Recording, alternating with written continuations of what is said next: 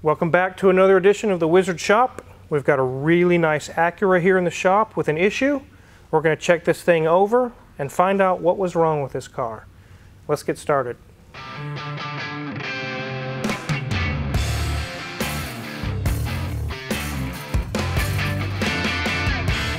So like I said, this is a 2010 Acura, and it's one of the nicer Acuras I've actually seen that come into the shop. It's so nice, in fact, it only has 42,000 miles on it. It's really, really nice. There is an issue with this car. We'll get to that here in a minute. We're going to take a look in the engine bay, raise it up, take a look underneath, just like we always do, and check the interior out. This thing is really nice. Let me get the engine bay opened up. So here we have the Acura 3.7 liter, which is basically a Honda 3.5 liter. They've taken and changed some of the sizes, some of the specs of the engine. This one puts out 300 horsepower. That's pretty good power for a naturally aspirated engine. But this one is the 3.7. As you take a look around, you can look at all the metal plating and the bolts. It's almost like in new condition. It's in very, very good shape. So we've done some inspecting, looking around the exterior of the engine. Didn't really see any issues going on there. There's really not leaks or anything going on. So anyways, that's the engine that's in this Acura. Pretty cool. This is a 3.5 family of engines. They actually are pretty good engines. So as you can see, for being 42,000 miles, the paint is still glossy, almost like showroom, like it's right on the dealership lot. We'll take a walk around and look at it. It's got chrome wheels in good shape, nice new tires. It's not beat up. There's a lot of these on the road, guys, that are pretty rough by now, pretty beat up. They've made it through third and fourth and fifth owners. This one has amazingly survived.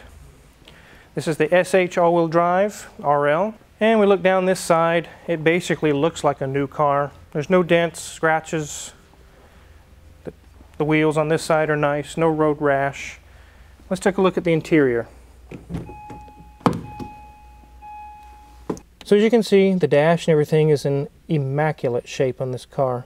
In fact, the customer actually has towels or something in the floor and in the seats because he doesn't want to get them dirty. And I don't blame him at all, because this car is really, really nice.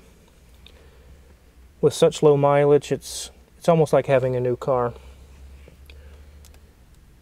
It has a kind of a dark color wood grain, almost gray, all throughout the dash and on the door panels.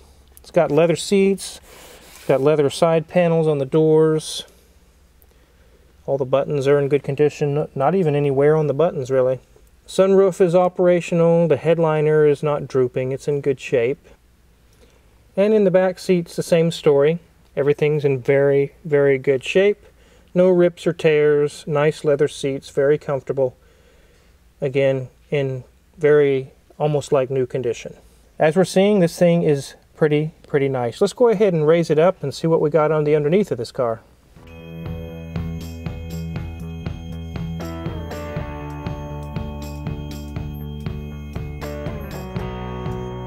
So we'll start looking through these little holes here. You can see like a power steering cooler.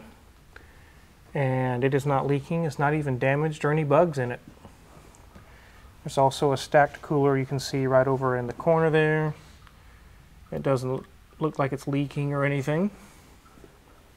Our condenser doesn't see any oil stains or anything on it from refrigerant leaks. Looks all clean and good to go. Our radiator is directly above this panel here, and this is where we're going to look for any coolant leaks. We can see the radiator drain right there. I don't see any coolant leaks at all.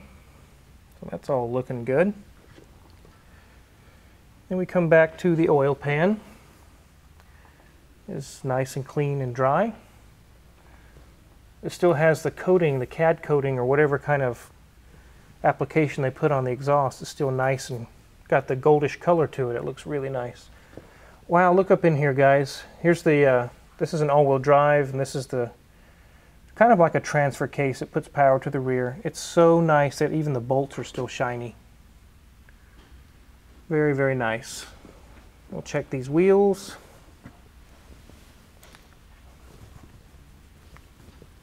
Nice and tight. Brand new looking brakes. No CV boots torn.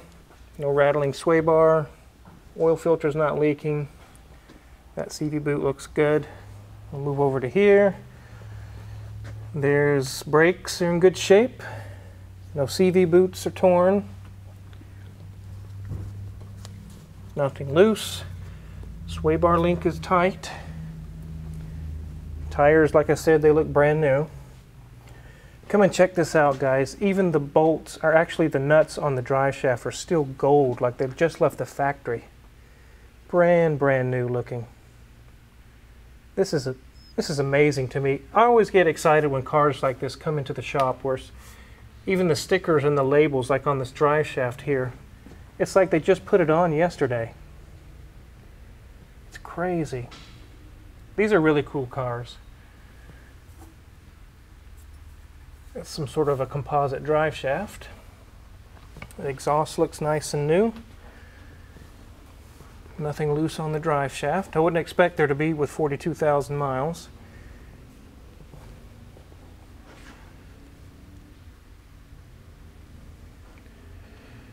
And here we have the transmission on here. This is actually a transaxle, I guess. You can see it clearly right here where it says ATF, automatic transmission fluid. Well, that's in good shape. No leaks. No, not even any scratches. CV boots look good. Check the brakes. Those are good. Nothing loose there. Sway bar link's tight. Move over to this side. Nothing loose. Pads are good. CV boot's good. Sway bar link's tight. This thing looks amazing under here, doesn't it, Mrs. Wizard? It really does. It looks like new. Why is it here?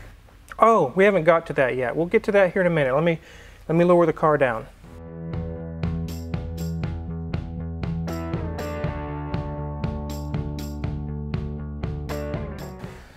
Okay, we didn't see any problems with this engine, but there definitely is some problems with this engine. This thing is cooked. So, we drove this thing in the shop. What did you think when you heard it? It sounds like there might be something loose somewhere. A small little issue? Yeah, maybe really? a nut or a bolt somewhere that may be causing a sound. Yeah, go ahead and get in it and start it up, and let's let the viewers hear it.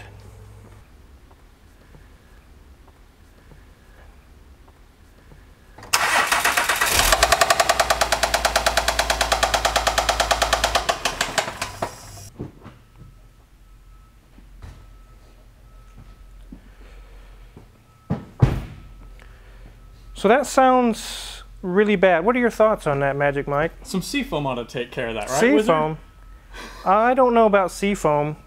I guess we could pour a bottle in it and see if it helps. Ugh. Maybe there's been people that's had this help, but that's not going to help on this at all. I don't think so. So, yeah. Anyways, I'll let you get back to your Ferrari work, and right. I won't keep you from your work. So, sounds good. Thanks for doing that for me. Yep. Okay, Car Wizard. So obviously, this is going to need a new engine. Yes. There's a story actually behind this.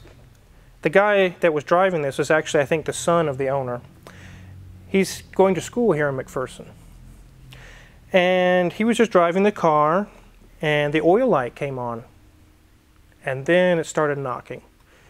And he made a comment that he thought maybe it was something simple or whatever. He was coming here to visit us, actually. But now he definitely had a reason to come visit us. Yeah. And I really feel bad about this situation. I really feel really bad. This sucks. This car is so nice, guys. Why does this have to happen to this car? So are you having luck finding another engine for it? No, there are none. What?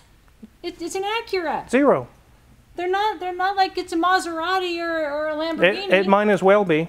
Wow. It might as why? well be a Lamborghini Aventador. Wow. Why? This engine is modified, like I mentioned, and it's a 3.7. They only put it in this car. And for the most part, they're good engines. They shouldn't need to be selling a bunch of engines. But unfortunately, this one has thrown a rod or thrown a bearing. Something really bad. We did drain a small amount of oil out, and there's metal, there's chunks all in it. It's really bad. That's why we didn't run it very long. We ran it just a few seconds to let you guys know what it sounds like, and then we shut it down. Yeah, and the owner gave us the okay to run it for just a second. Yeah, too. he gave us the okay so we can see what's going on here. Wow. But the story behind finding an engine for this is really sad. Is this a rare engine or a rare car? Not really. So I called a couple people that I've gotten engines from over the years, multiple engines, and I thought these people should be able to help me out. And I did contact Powertrain Products, and they said if it was a 3.5, we have tons of those. But being that is this particular engine, they said, you're out of luck. It's not even an option.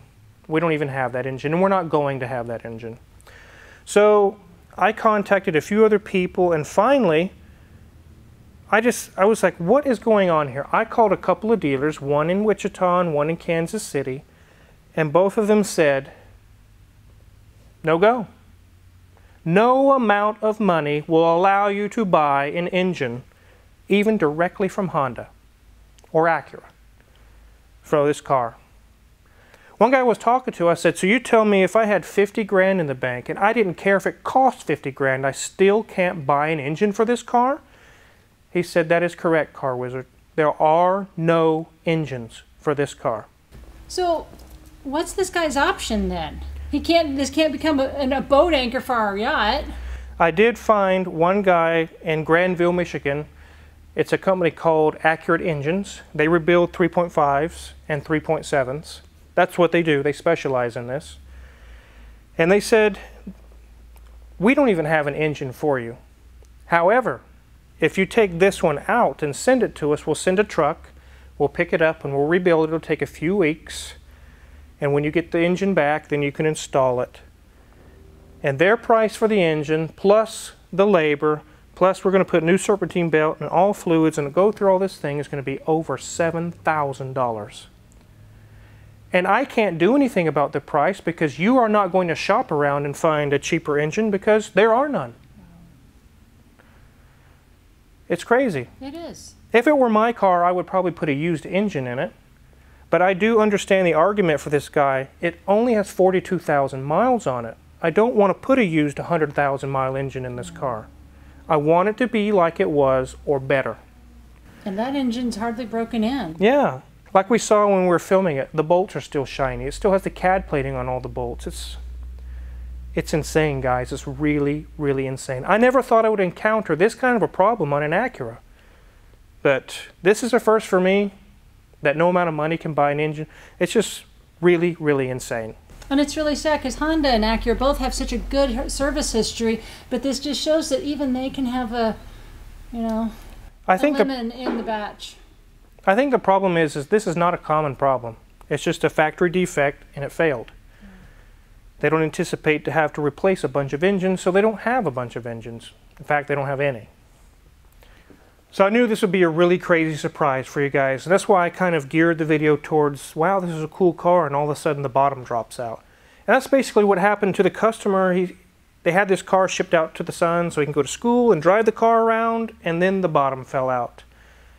Like I said, I feel really sorry for the customers, but there's nothing I can do. I tried to work with the price and see if I can get a little cheaper.